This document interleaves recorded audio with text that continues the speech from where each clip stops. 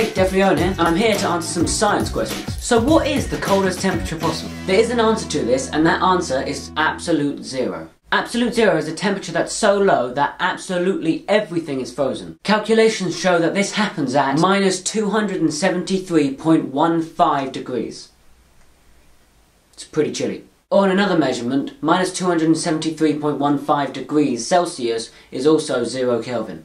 So can it be really too cold to snow? You might not think so, because snow is made of ice crystals, and once the temperature drops below 0 degrees, you get ice. Well, that would only happen if there's water there in the first place. Bitterly cold weather is often accomplished by relatively dry air high up in the atmosphere. This lack of moisture can prevent snow from appearing, simply because there's nothing to form the required ice crystals in the first place. So is it true that no two snowflakes are the same? The answer to that is more than likely, but no one can know for sure. Viewed under a microscope, the classic spiky six-sided snowflake is hugely complex, and the chance of two snowflakes exactly matching in every way is highly unlikely. Although two similar looking ones were found by an American scientist on a collection plate aboard an aircraft in 1986.